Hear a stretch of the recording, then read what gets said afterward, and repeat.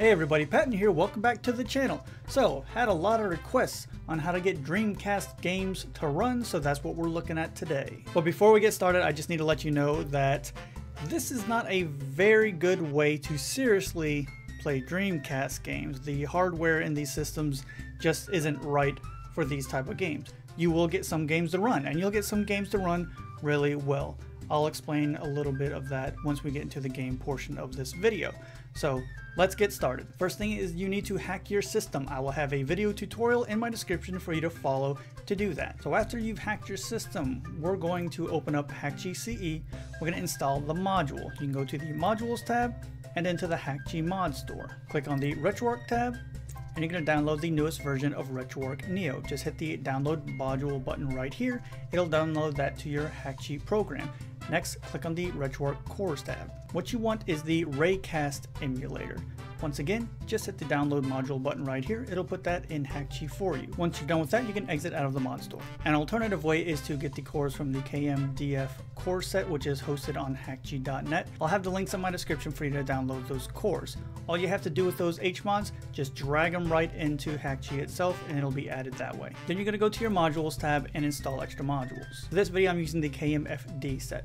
So what you want to do is put a check mark next to Reicast, and then if you're going to use his Retroarch, once again his Retroarch core. If you're going with the mod store, you'd put a check mark next to Retroarch Neo and then Reicast down here. You hit the OK button, a bar will appear on your screen. Once it's filled in all the way, it means these cores are installed to your system and they are ready to be used. This core does need BIOS files to run. They're done the same way as normal BIOS files except for one extra step. You have to create a folder.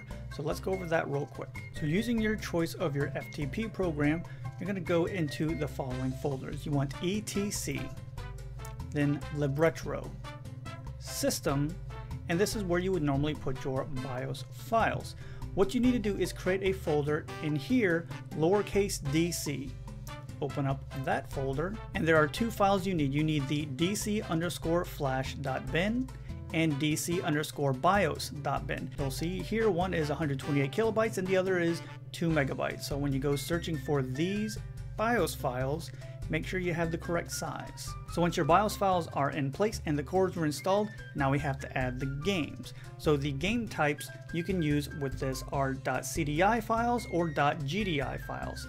From my testing, it doesn't matter which one you use. I haven't noticed a difference. You're going to go to the Add More Games button down here.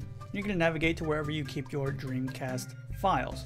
We're going to try Crazy Taxi and a couple other ones. So you see here it just says crazytaxi.cdi. All you do is hit this open button and it'll be added to Hakchi. So I've already gone ahead and added a few games. Like I said, we have Crazy Taxi, Marvel vs. Capcom 2, and Street Fighter 3 Third Strike. Since these are disc-based games, you want to make sure that this compressed box is not checked. You cannot compress these files. The command line for these games, as you can see here, is /bin/dc. I believe you can also use /bin/Reicast, just like it's spelled in the core. One extra step you need for Dreamcast games, to be able to save them, you need this VMU image. I call it an image because it is also a CDI file. That will also be in my description for you to download from Hakchi.net. So take a look at the sizes of the games here. 691 megabytes, 721. These are very large games, so you will need expanded storage. So we have everything in place here. The next step is to hit synchronize if you're using internal storage, or the export games button if you're using a flash drive to move these games from your PC to your classic system. And then that's it. So got a couple more things to show you. We're going to do that over on our SNES Classic. Alright, here we are. Something I forgot to mention about this VMU. It is added just like any other game. You have to change the command line to match all your other Dreamcast games. So it would be /bin/dc. So first step is to go into this VMU. Anytime you start a Dreamcast game, you're going to have to set the date and time every single time. You'll see in the bottom left I have the FPS counter. That is to show you how well these games are playing. So we have to set up the memory cards before you start playing if you want to save your game. So you're going to go into the file right here. You'll see I've set 2 up already. When you first start this up, all 4 of these are going to have these red X's on them. What you need to do is just go into one with a red X, hit the delete all option, then hit yes. Then you can select a face and a background color if you choose. Hit yes again, it'll delete all. It'll tell you all files were deleted. If you back up, now we have 3 memory cards we can use. So now we're going to back out and test some of these games. So we're going to start with a 3D game, Crazy Taxi. So like I said before, 3D games do not run great. Some of them run okay. Crazy Taxi is, I could probably play it, but it's got a lot of issues. We'll see in a second.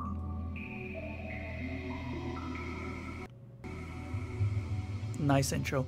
Also, I am playing these games on my flash drive, and it is a very slow read speed. See, here we have to go through and change the date again. But like I was saying, it's a very low read speed, and when you have a flash drive like that, you'll get those skips like you saw with the Dreamcast intro. Just a quick skip every now and then. So with a better flash drive, you'll get better performance. Hey, it's time to make some crazy money. Are you ready? Here we go! Alright, starting off good. Let's grab this girl. You need to go to the cable car, stop, top. Alright, so take a listen.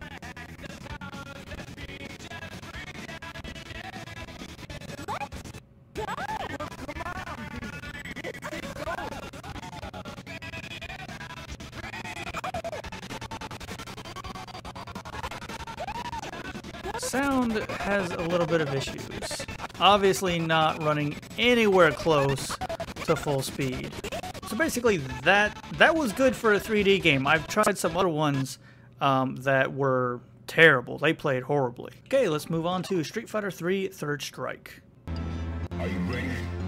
Go!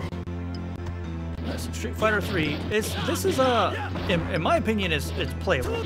Not full speed, but I'm not such a huge fan of the game that I would really notice. You see some pausing every now and then. Once again, that could be because of the flash drive I'm using, or it could just be because, you know, the system's struggling to get this game to run. There we go, let's see. Alright, super combo finish. So besides some skipping every now and then, that was Street Fighter 3, not too bad. And what we've all been waiting for, Marvel vs. Capcom 2. Alright, let's select a couple characters. I like Wolverine. No Ken. I guess we can settle for Ryu. How about Iceman? He's alright. It's like we're fighting Hayato from Star Gladiator. Alright. So not too bad. There's noticeable slowdown. Background isn't exactly looking the way it's supposed to. Still not bad. I mean, I didn't even notice the background at first, but the game is definitely playable. I feel like I wouldn't mind regularly playing this against, you know, a friend or something like that.